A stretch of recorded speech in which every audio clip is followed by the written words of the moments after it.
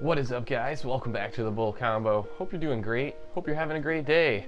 Today I'm coming at you guys with a special video because I just saw something pretty awesome yesterday that I wanted to talk about. So stick around when we talk about Microsoft Mesh, what it is, what it means for the virtual LAN space, and how it could fast track the future of Earth-2.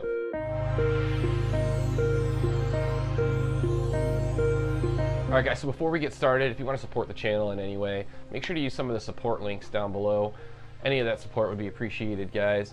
And if you haven't watched it already, make sure to watch my last YouTube video so that you can enter the Earth2 LAN giveaway I'm running there. You have to comment on that video, which is why I'm pointing you guys to that video. So make sure to check that out. The entry rules are at the beginning. Make sure to follow all those steps and you'll be entered for the weekly LAN giveaway of 20 plots on Combo Island in the Marshall Islands. Alright guys, so let's talk about Microsoft Mesh. To be quite honest with you guys, a lot of the times when I make videos like this, I have some sort of script structure, not even a script, but some sort of talking points, things I want to highlight, things I want to talk about, main points that I want to get across during the course of the video. But quite honestly, I didn't put any of that together for this video because it kind of just came to me spur of the moment. I saw the video on Microsoft Mesh and it got me so excited, to be honest with you, just so excited at the potential of virtual reality, augmented reality, that I just felt compelled to make this video and talk about my feelings on it and some of my excitement surrounding it. If you haven't already, I definitely recommend checking out the trailer that Microsoft posted on YouTube yesterday. It looks pretty incredible, guys. I'll link it down below in the description so that you guys can see it directly, but basically what it looks like Microsoft Mesh is a combination of software, so some sort of AR software in combination with augmented reality hardware. It doesn't quite look like it's the current rendition of HoloLens, so it looks like not only were they revealing the platform of Microsoft Mesh, but in some ways they were also giving us a sneak peek at some of the future augmented reality devices we could see coming from Microsoft. And quite frankly, guys, I really liked everything I saw in this video. This really shows just how far ahead augmented reality is pushing at such a quick rate.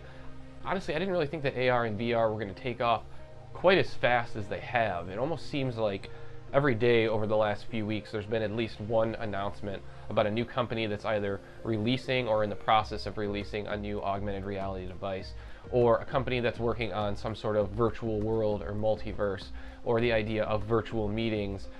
So I think Microsoft Mesh is just the latest announcement in a long string of recent announcements that kind of just reinforce the fact that AR is taking off a lot faster than I think a lot of us really thought it would.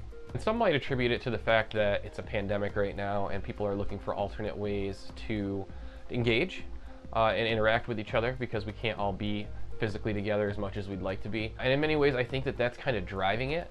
But it's really interesting to see that it's taken off from being something that in many ways was just a fad or had some potential in the 5 to 10 year realm to something that's being embraced wholeheartedly right now by tech companies and by large organizations and large corporations that normally don't take risks on things unless they're certain that that risk is going to pay off for them. I mean, Facebook's a pretty good example of that, the Facebook Horizon. I feel like everything Facebook does, for as much controversy as they receive, they're pretty successful. I think that just shows when large companies start putting their trust in something like augmented reality.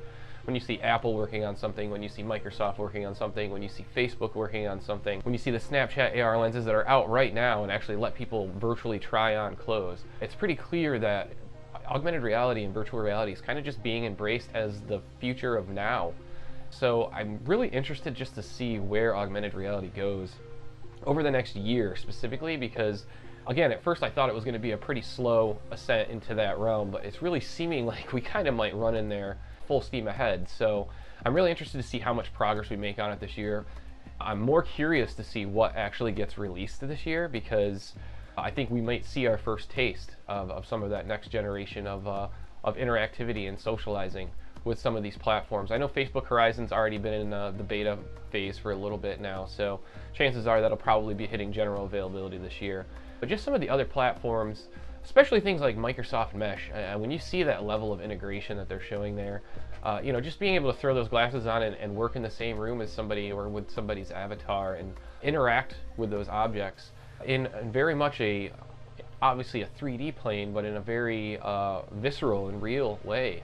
I think that's got so much intrigue, and it's really hard to look at that and not think that that is really exactly where we're going to be going. I mean, it has all the telltale signs of the future of our technology. So I just wanted to get on here, guys, and kind of talk about Microsoft Mesh a little bit, kind of spitball, get my thoughts out. was really excited when I saw the trailer, and I kind of wanted to share my thoughts with you guys because I'm curious to see what you guys think. I know a lot of people haven't seen the trailer yet. It's only got like 100 something thousand views, so obviously not widely viewed by the masses yet.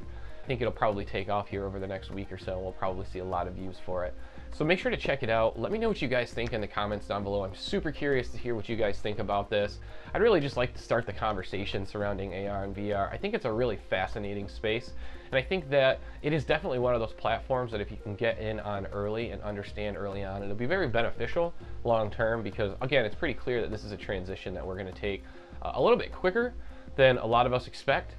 And because of that, I think it's just worth talking about. I think it's worth mentioning. I think it's good to start the conversation on it now, really get people thinking about it as a valid and viable alternative to some of the current technology that we have and some of the current social interaction options that we have. Because I think if anything, the pandemic's really just highlighted the need for alternate means of interaction and communication and commerce and education. So I think that this right now is a very pivotal moment for technology, and specifically augmented reality. I think that they have a moment to capitalize this. And I was thinking about this earlier.